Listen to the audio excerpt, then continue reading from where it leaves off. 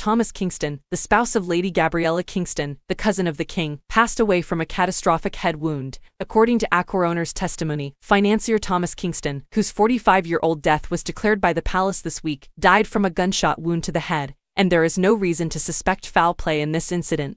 The Telegraph reports that Kingston was discovered on Sunday at an outbuilding close to his parents' Cotswolds home with a catastrophic head wound, and that a gun was present at the scene, according to Gloucestershire's senior coroner Katie Scarrett. In a St. George's Chapel ceremony in 2019, Kingston tied the knot with Lady Gabriella Windsor, the daughter of Prince and Princess Michael of Kent and a second cousin to King Charles III. A statement released on behalf of Lady Gabriella, Thomas' parents Jill and Martin Kingston, and his sisters, Joanna Connolly and Emma Murray Reid. Tom was an exceptional man who lit up the lives of all who knew him. In the early 2000s, Kingston served as a hostage negotiator in Iraq, before returning to the UK to take a job at an asset management firm. At the time of his death, he was a director at Devonport Capital, which provides loans to businesses in the developing world. Kingston and Gabriella, a writer and editor, were introduced by mutual friends in 2015, and in 2018 he proposed to her on the Channel island of Sark, where his parents have a vacation home. The couple had no children. The monarch and Queen Camilla sent their condolences to the family on Tuesday. A palace statement said that the king and queen have learned of Thomas's passing and joined Prince and Princess Michael of Kent and all those who knew him in grieving a much-loved member of the family. Their Majesties extend their deepest condolences and best wishes to Gabriella and the entire Kingston family in particular.